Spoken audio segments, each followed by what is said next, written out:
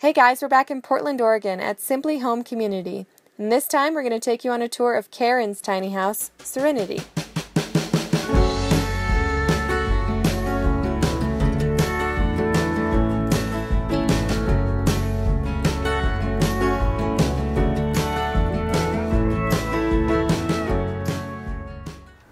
Hey, hello! Welcome to Serenity. Thank you. Tell me about the size of your tiny house. So she's 20 feet by 8, like, the standard width. I always knew I wanted to do a 20 by 8, although now that I've lived in her for a while, I probably could have gone a little smaller. I'm one person. I never planned to build this for me and someone else to live in. And frankly, I've got a little ballroom here. Right, yeah, you got plenty of space, it feels like, because you actually built out over the wheel wells, right? I did, yep. I moved to Portland to go to medical school. I sold my house in North Carolina, and I had about $50,000 from the sale of my house, and I knew I wanted to put that toward a house someday. And then when it got time to put that down as a down payment, I was like, $50,000 on a house is nothing in Portland.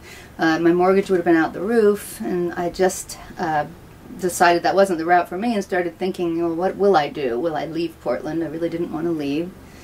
And then one day, here's the famous story that everybody says. I turned on the television and opened my computer, and there was Jay Schaefer on the Yahoo interview, and I was like, that's it! That's what I want to do. So I started in September of 2012, and I called it finished in September of 2013. No tiny house is ever really finished. Yeah. And mine certainly isn't. There's lots of things that I still haven't done, because I just can't quite figure out what I want to do with them.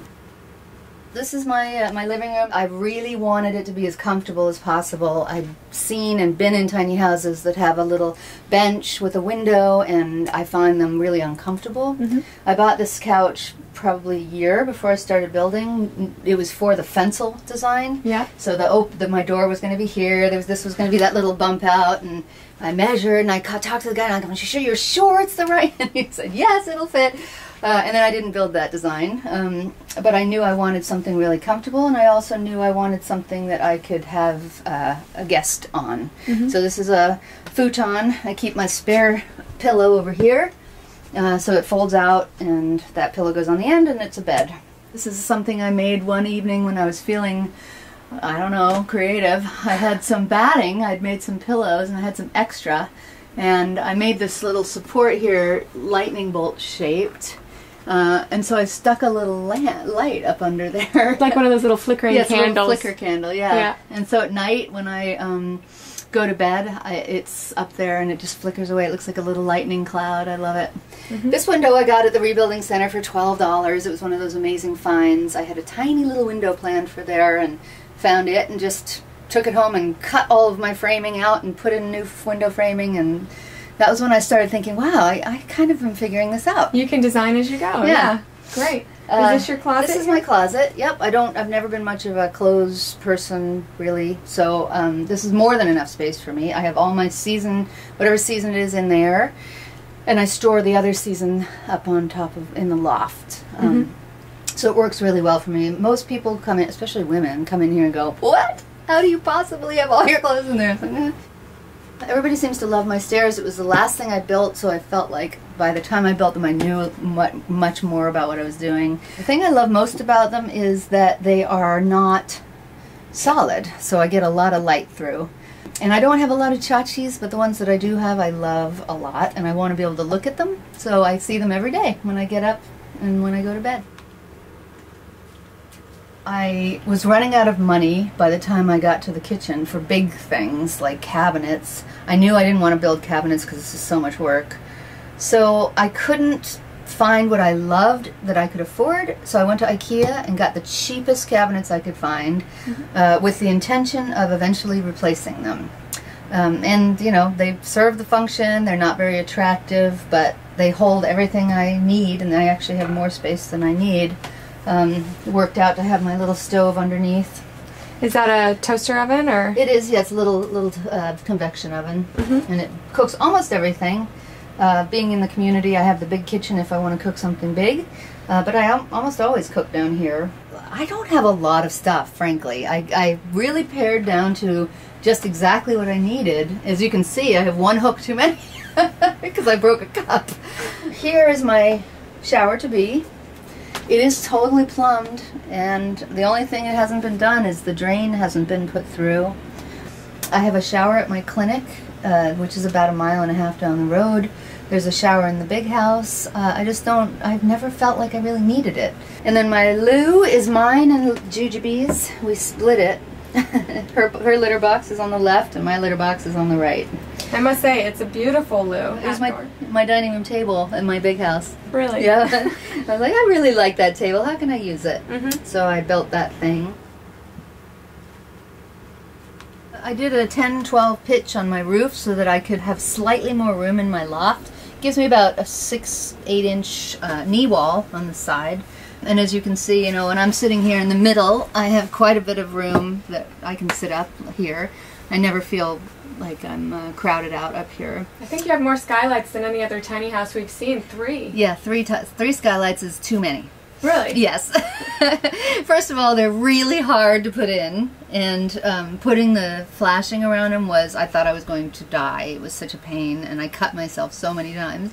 And secondly, I put 2 of them on my south roof, which was just the opposite of what I wanted to do. I don't know how I got so confused.